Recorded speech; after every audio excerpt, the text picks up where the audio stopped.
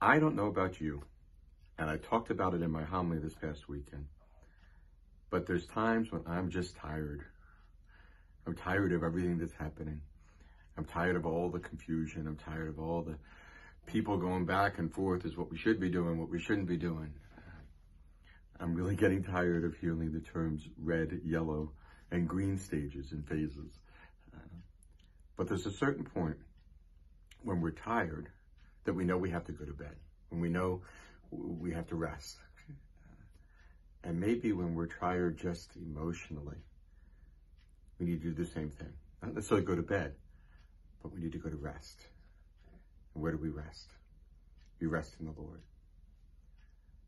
One of my favorite images is the image of the Apostle John just leaning against the chest of Jesus at the Last Supper and just resting with the Lord for that moment before some very difficult things were about to happen.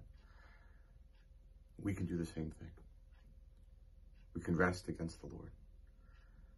And we can know that in the midst of our difficulties, in the midst of our trials, in the midst of the trials of those we love, and people throughout the world that we don't even know, that we can rest in the peace that only Jesus can give. So maybe that can be our focus. Our focus in the midst of those times when we are just tired of everything, that we turn to the Lord and we allow Him to give us His grace and His strength, that we allow Him to rejuvenate us,